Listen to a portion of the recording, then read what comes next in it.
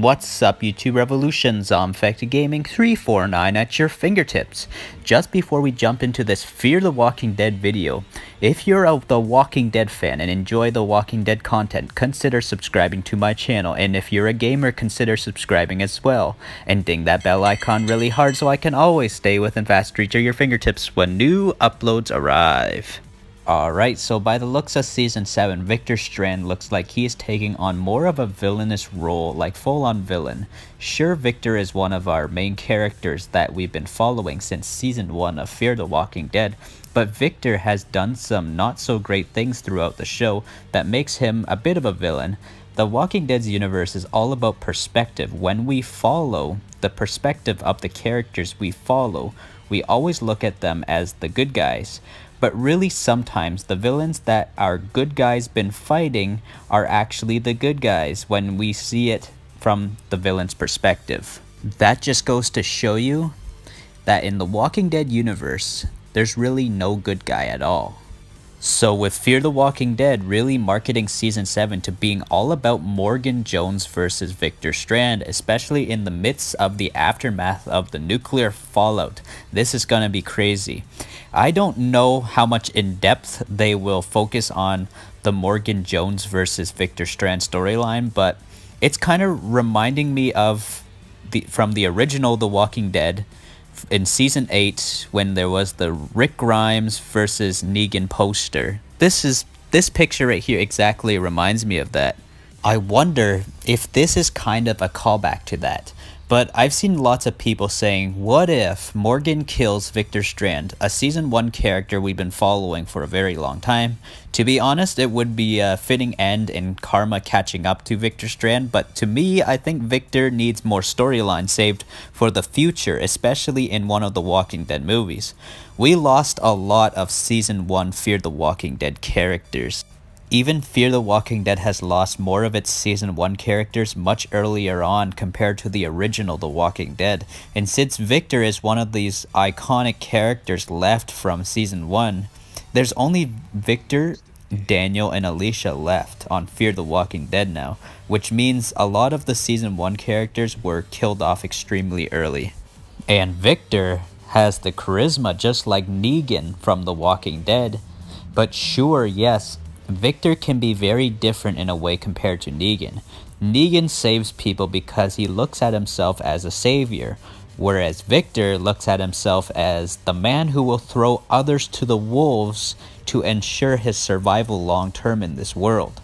The only thing that Negan and Victor have in common is the strong charisma.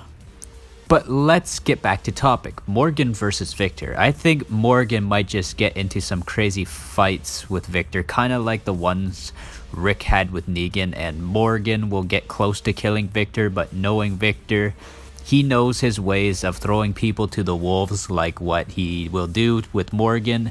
And we know Morgan in his famous line, he doesn't die, so Morgan will definitely have some strong plot armor and escape whatever Victor pushes Morgan into.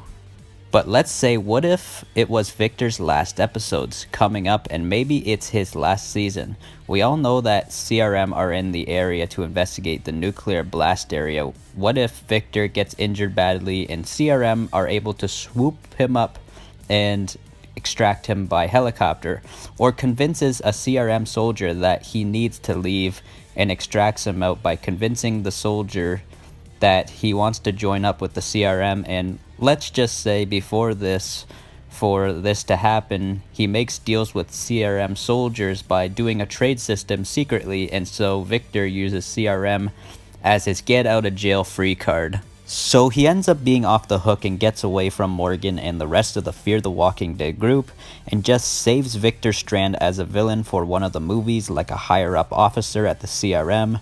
And eventually, whenever Morgan and some of the Fear the Walking Dead group make it to one of the movies, they notice Victor is one of the people in charge there.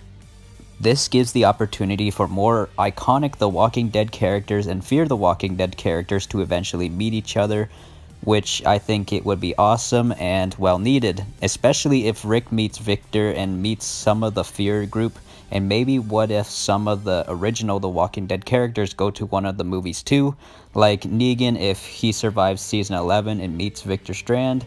This would be very interesting to see them meet.